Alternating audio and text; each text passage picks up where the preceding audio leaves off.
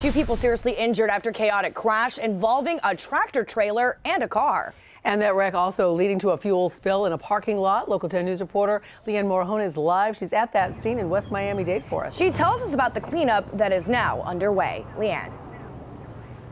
So traffic is now flowing once again on Krome Avenue, but if I step out of the way, you can see in that parking lot is the tractor trailer that was part of this mess. Crews still cleaning up what's left behind. Now 2 people are in the hospital.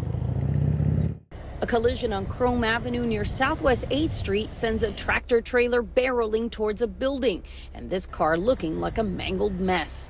The Florida Highway Patrol says the tractor trailer was hit by a Toyota sedan, which caused it to lose control. It then went off the road and into the parking lot of a tobacco shop, striking a car in the parking lot and pinning it to the building. Meanwhile, FHP says the 2 people inside the Toyota suffered serious injuries. The lady was able to get out the car. I mean, you see the damage to the car.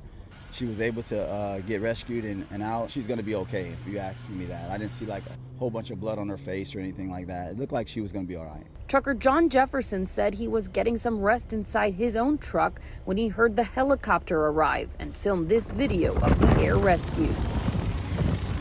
I was asleep here, so I heard the helicopter coming down from right there, and I jumped out because it woke me up.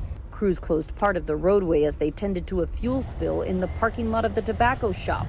The events leading up to the crash are still under investigation.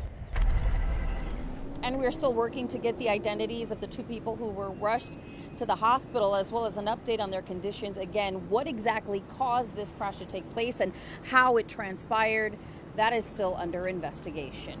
For now, reporting live in Southwest Miami-Dade, Leanne Morahone, Local 10 News.